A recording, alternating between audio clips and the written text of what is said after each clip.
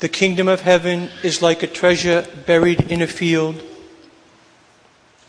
The truth of the gospel teaches us that there are wicked spirits, and like robbers, they beset us on the path to our heavenly journey.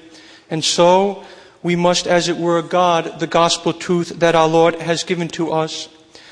For he who flaunts the treasure that the Lord has given desires that the robber come and take the treasure from him. And so, in today's gospel, we learn a most profound truth. For if we are to truly understand the scripture, and if we are to maintain its integrity, then we must read it in the light of a profound truth. That when our Lord speaks, he either implicitly or implicitly in some way is giving praise to his blessed mother, the Blessed Virgin Mary, and our mother in the faith. And so, in the former parables of the sower and the seed and the grain and the mustard seed and the leaven for the bread of St. Matthew, our Lord has declared the nature, the power, and the efficacy of the gospel. Now he declares the price to be paid if we are to maintain and hold on to the gospel that we have received. That is, if we are truly to possess that which we have received in our baptism. And so, all things are deservedly so to be counted as loss in comparison with the pearl of the gospel truth. And why is this so? For the doctors and fathers of the church tell us very clearly that the pearl of the gospel is none other than Christ himself, the Son of Mary in his humanity and the eternal Son of God the Father in his divinity. And so, each and every one of us as members of the mystical body of Christ are bound by charity to preserve this treasure with great zeal by providing ourselves with the doctrine of life and the gospel living. And so we must reflect, for it is the most precious of all treasures, and truly all things in this world must be counted as dross in comparison to the marvels we have received in our baptism and how we are to preserve that. For in preserving it, we must turn to the Mother of God, who is the model and exemplar of all of those who are on the journey of faith. And in this, we begin to understand the very nature of discipleship. For we often confuse the word discipleship with an apostle. But when we talk of discipleship, the first disciple of Christ, not by way of time, but by way of priority, is the Blessed Virgin Mary herself. For a disciple is a follower of a student, a mentor, or a teacher, and no one was a follower of Christ from the first moment of that conception, save the Blessed Virgin Mary. For our first parents fell from discipleship, and all of us, save the Mother of God, have contracted the stain of original sin, and so at some point in our lives we were at enmity with Almighty God. An apostle is one who is commissioned, that is, sent by the teacher to hand over the teacher's doctrine, and that is the very root of the word tradition, to hand over. And so Our Lady truly is first in discipleship. And so the doctrine that we have received, this gospel doctrine, is to be preserved by the members of the faithful, by the constant study of the perennial truths that we have received in our baptism. And indeed, again, we turn to the most Holy Mother of God to understand this most profound mystery. For from the first moment of her conception, she began to reflect upon the Word of God and the perennial truths. She studied constantly the revelation of the Old Testament, and so she, like no other creature, knew what to look for because she understood what was said to the patriarchs and prophets of old. And secondly, the gospel life that we have received in baptism must be preserved by sacramental living.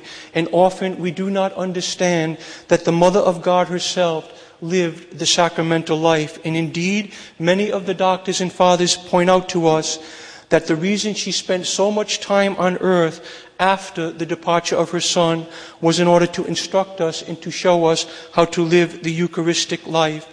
And in this, we come to know and to understand what it means to be authentically human. For to be a human being, God has created us all out of His love. And in order that we truly fulfill the will of God in our lives, He has given us each and every one a vocation, that is, a divine calling. And so, human life is not a natural life in and of itself, for to be human means to live ultimately the supernatural life. And so, every member of the human family has been given a vocation by Almighty God Himself.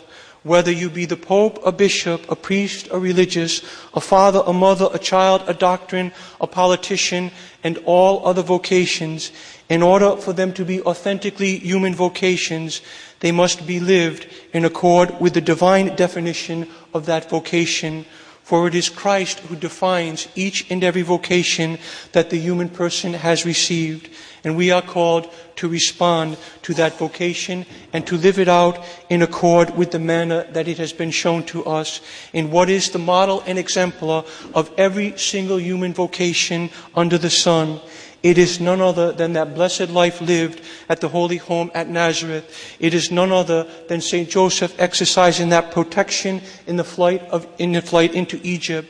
It is the life of Bethlehem. It is the life in Egypt. It is the life in Nazareth. And ultimately, it is the life on Calvary. And so, St. Joseph again teaches us a most profound truth.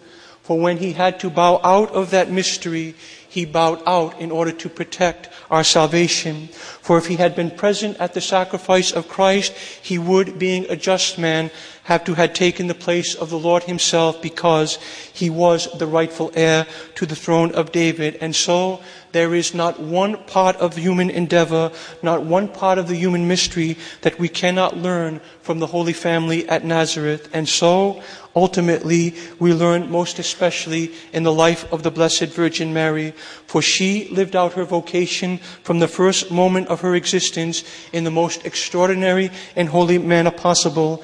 And each and every one of us must strive to enter in to that life of the Blessed Virgin Mary, to try with all our being to live as she lived, because she loved. And she loved God from the first moment of her conception. And she knew, like no other creature, that no human being is called to happiness in this life, but we are called to a happiness that transcends all we can see, because we are called to the happiness of the beatific vision. And so, our Lord in His teaching taught us that the Divine Trinity is the central and constant theme of His teaching. And it was the Divine Trinity that was the center of the Blessed Virgin Mary's life. Human activity, the Blessed Virgin teaches us, is only human when that activity is lived in relationship to the triune God from whom we come. And so, essentially, our Lord has taught us in the Gospel that there are three human activities. That is, prayer in a unique relationship to God our Father, living the gospel morality in relationship to God the Son, and the sacramental living in relationship to God the Holy Spirit. And this is what St. Francis so profoundly understood when he declared that of the Blessed Virgin Mary, she is the firstborn daughter of the Father, for she is always in union with Him in prayer. She is the mother of the Son, because she is always doing the will of God, keeping His commandments. She is the spouse of the Holy Spirit, because she lives in a most profound way the sacramental life we have received. And so, if we enter into the mystery of God, we do not concern ourselves with the things of this world.